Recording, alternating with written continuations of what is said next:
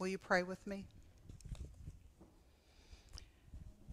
Gracious and loving God, open our eyes that we might see, our ears that we might hear, and our hearts that we might respond to your word this day and always, as you lead and guide our actions, our steps, our words, and our deeds.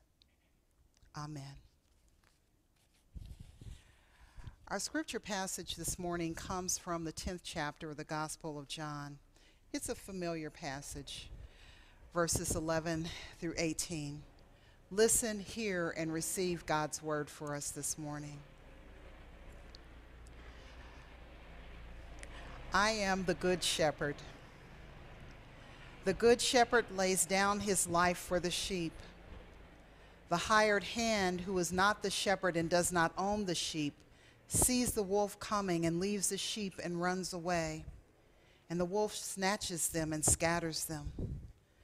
The hired hand runs away because a hired hand does not care for the sheep. I am the good shepherd. I know my own, and my own know me, just as the Father knows me, and I know the Father. And I lay down my life for the sheep. I have other sheep that do not belong to this fold. I must bring them also, and they will listen to my voice. So there will be one flock and one shepherd. For this reason the Father loves me, because I lay down my life in order to take it up again. No one takes it from me, but I lay it down of my own accord. I have power to lay it down, and I have power to take it up again. I have received this command from my Father. This is the word of the Lord. Thanks be to God. I was sitting there as Miss Sarah was sharing the children's message, thinking that I came about this close to reading this scripture passage to you all this morning and then inviting you to talk among yourselves. And then God said, no, I have a word. Thanks be to God. Again, this is a familiar passage where Jesus says to those who are listening, judging, and metaphorically without sight, I am the good or the model shepherd. The model shepherd lays down his life for the sheep. And Jesus says something else in this particular discourse that may typically go unnoticed or may just be discounted. Jesus said, I have other sheep who do not belong to this fold. I must bring them also. Did you hear that? I have other sheep who do not belong to this fold. I must bring them also. That's a statement to ponder, particularly since in the previous chapter of John, Jesus healed a man who was blind from his birth. And it was presumed that blindness had been caused by the sins of his parents. This man was living a blind experience and existing on the margins of society, ostracized and begging for sustenance. However, the blind man was not the only one without sight. In the estimation and sight of Jesus' disciples, who were the first to query about the blind man, and the religious leaders who took exception to Jesus' healing on the Sabbath, the man living with blindness and Jesus were both the others.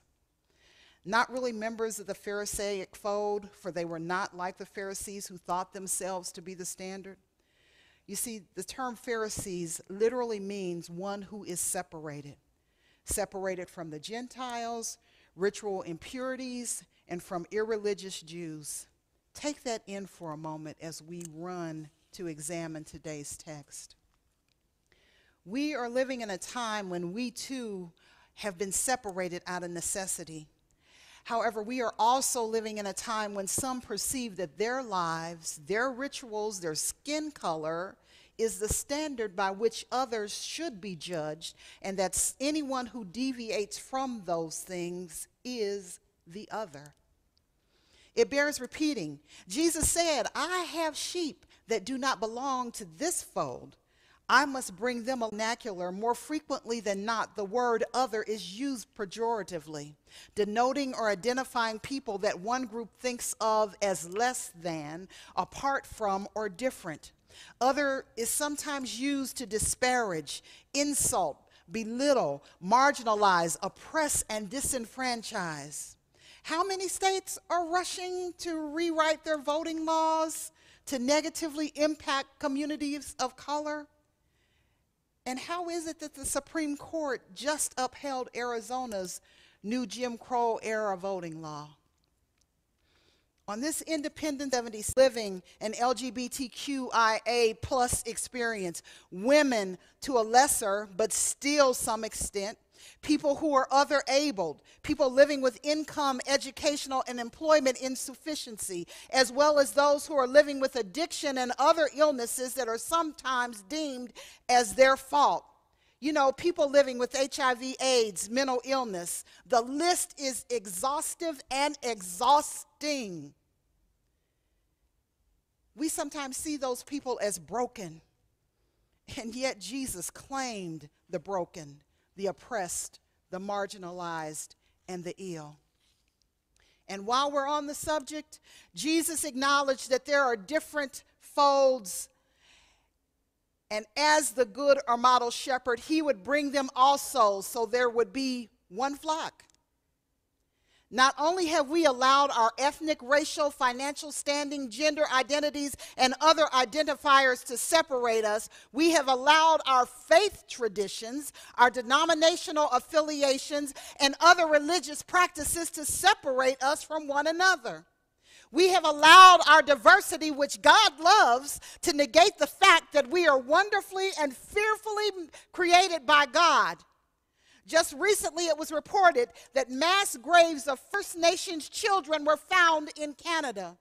Children who were separated from their families in order to indoctrinate them that they might be more like the Europeans who colonized their country and ours. Just to name two. The same occurred in these United States of America and other countries all over the world. Today, rather than working to heal hurts, to bridge the divide, acknowledge our sin as a country, people are resisting and denying the American story, encouraging people of color to just get over it. But how do you get over trauma that has manifested itself in your very DNA? The realities of the genocide of millions of First Nation and Indigenous people, of millions of people ripped from their country of origin, deemed as nothing more than chattel or property, enslaved and still seen as less than, undeserving, and not American, enacting voting laws that disenfranchise, trying repeatedly to dismantle affordable health care and housing, equal education, access to nutritious food for all, and being victimized by an unjust justice system. The examples of othering people are plentiful and must be told if we are to ever repent and repair. God calls us as a people of God to repent and repair, and we can only do that when we begin to tell the truth.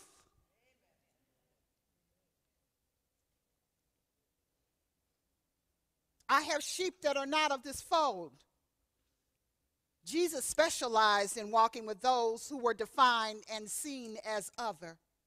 Jesus spent his time righting the religious and political wrongs, enacting a new law, love, love for one another as he loves each and every one of us. Jesus walked in the world healing the sick, the brokenhearted, restoring the ostracized and marginalized, empowering the powerless, destroying unjust laws and injustices, and establishing a new standard based on bringing people who are on the outside on the inside. But lest we get it twisted, Jesus did not say sit in your synagogues or your churches insisting that those Jewish or our fold come in. Jesus went out. Jesus went out into the highways and byways. Jesus lived among and loved the people. One commentator states, the life of the shepherd was anything but picturesque. It was dangerous, risky, and menial. Shepherds were rough around the edges, spending time in the fields, you get that, rather than polite society. Shepherds went out into the fields. They weren't sitting around sipping tea in polite society. For Jesus said, I am the good shepherd. For him to say that would have been an affront to the religious elite and the educated of his day. That claim still has an edge to it. This commentator says that a modern day equivalent of that saying might be equal or equivalent to Jesus, for Jesus to say, I am the good migrant worker. End of quote. I have other sheep who are not of this flock. I must bring them also. The idea of Jesus bringing diverse and different flocks into one fold has social justice implications. It is provocative, it's dangerous, risky, and it denotes the principles of life, liberty, and the pursuit of happiness that are so listed in the Constitution of these United States of America. And that should be true for everyone, regardless of their race, their creed, ethnicity, country of origin, class or educational attainment, gender or gender identity. It's comforting and it's challenging to imagine one universal church, because it is self-serving to act as if our flock is the prototype by which all others should be judged. And yet it's easier to resist allowing God to change, transform, and open us up to new possibilities, new ways of being the people of God. And so our prayer should be, open our eyes, Lord God, that we might see, truly see the logs of classism, racism, supremacy, sexism, bias, and prejudice in our own eyes. Lord, we're blind. Help us to see. Commentator Stephen Cooper says, the world surely will perish if its inhabitants continue to pursue narrow forms of self-definitions, identities based on nation, class, race, and gender. The voice of Christ calls out to all the others just as it calls out to us.